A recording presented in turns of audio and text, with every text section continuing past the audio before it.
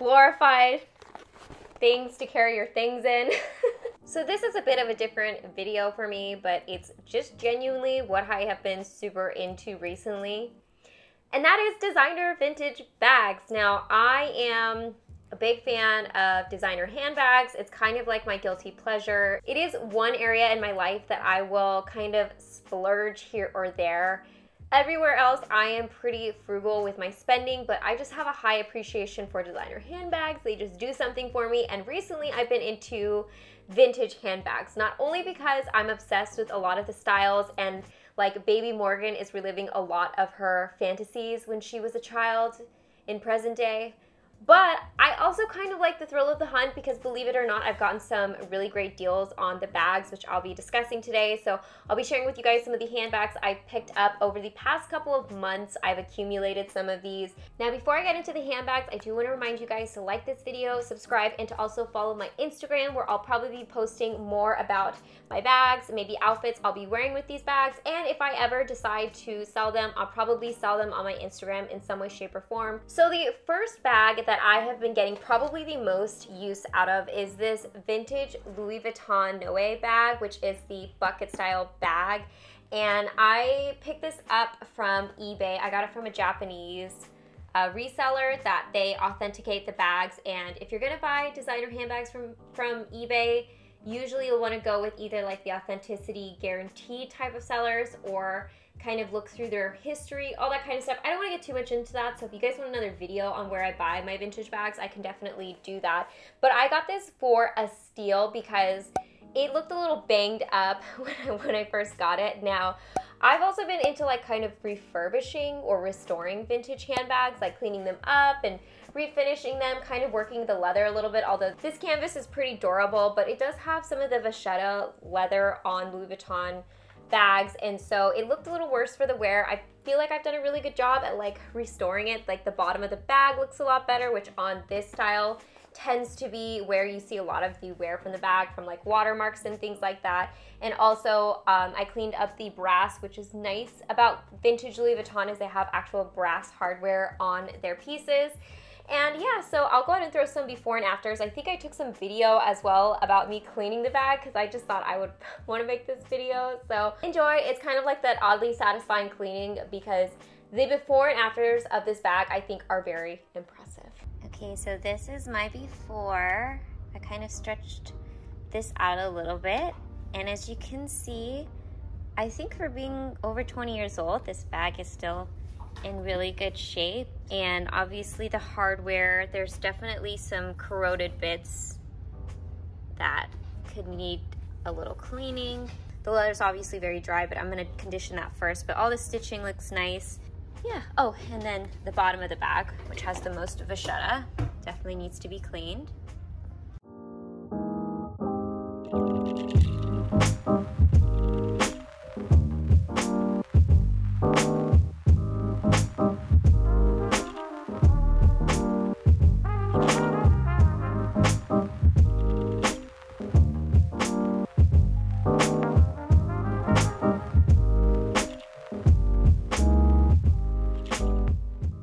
Now, other than all of the cleaning that I did, one thing I do really pay attention to, at least I do, I don't know, I'm new to this, so don't take me for like a professional. Take everything I say with a grain of salt.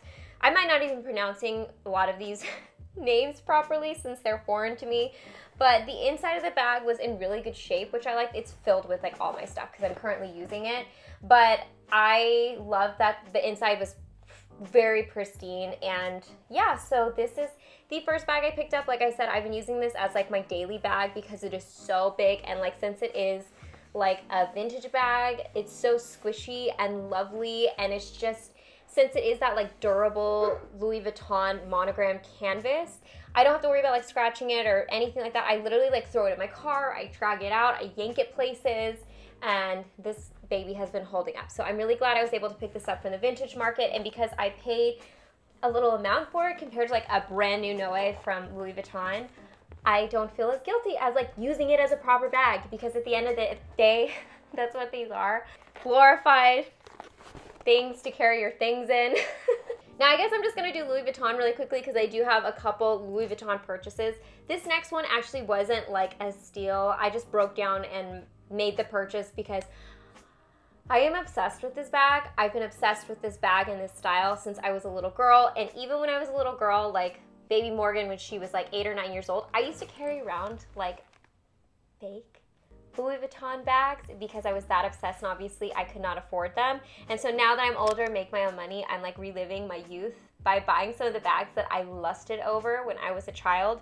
And so this is technically vintage. It looks brand new because, like I said, I paid a little bit more money because this is one of the styles that I was obsessed with when I was a little girl. So I wanted to buy the authentic version and a nice, you know, I didn't have to do any refurbishing. It came like this, like the vachetta is like barely tanned. I don't even know if this has really seen the light of day. This is the Louis Vuitton monogram denim Speedy Neo. I believe that's what the style is called. Can I just say how much I love denim bags? Like, I'm so glad they're having a moment and becoming trendy again, because part of me, well, let's face it, all of this Y2K goodness that's now in trend, I'm obsessed with. But yeah, this is in really good condition. Like I said, the vachetta has barely tanned. Like, it's a very pretty even color. There's no like watermarking. The handles have barely any like, you know, residue on them. The handles are what tend to carry a lot of like the dirt and grime. And then that's what the back of the bag looks like. And then the tabs look great because, again, these tend to this is actually technically vintage, believe it or not. I think vintage is considered a bag that's like 20 years or 25 years or older. This is, I believe, older than 20 years old. So these tabs tend to get worn out because you grab them a lot, so they get torn a lot. And another thing that I've noticed about the Speedy Neo is that the piping here on the edge of these bags tend to wear out, especially on the denim, since they are like a fabric material. So I searched high and low to get one that was intact, that the piping hadn't worn out on the corners, that the denim hadn't been sun bleached. I've noticed that a lot, that the hardware was still in really good condition, and that the vachetta wasn't torn apart or too stained. And so I do have it stuffed currently. You can see that to keep its shape while I'm not using it. But if I am going to use this, I make sure to have like a purse liner in it or like a purse organizer to hold its shape, since I love that like duffel bag shape, if that's what this is called, the like speedy type of shape. And by the way, can I say how much I love the interior of this bag? Because it's just this pretty mustard yellow that I think complements the blue so much. So that is the second bag I picked up. I picked this up, I believe, last month, and I've worn it a couple times. It's so amazing. I feel so happy having this. We've got one more Louis that we're going to be talking about, and it is another like bag I lusted over when I was a child. And I'm sure if you're around my age, you probably will recognize this bag and probably will feel the same way that I do if you're into designer handbags. And it is the Louis Vuitton monogram Murakami pochette in black. This actually in the white was the bag I carried around that was a fake Louis Vuitton bag when I was a little girl. Now, if you're not familiar, Murakami is a designer that had a couple different collaborations with Louis Vuitton. You'll probably also recognize some of the iconic collections. I actually did want the white pochette, the white colorful monogram pochette, but they're a little bit harder to find because they have a red lining, and the red lining for some reason tends to bleed onto the white, so you get like this weird like pink discoloration on a lot of them. So finding one in good condition that's a decent deal is a little bit more difficult than the black one. And like I said, for the most part, I do try to get deals on my vintage designer handbags.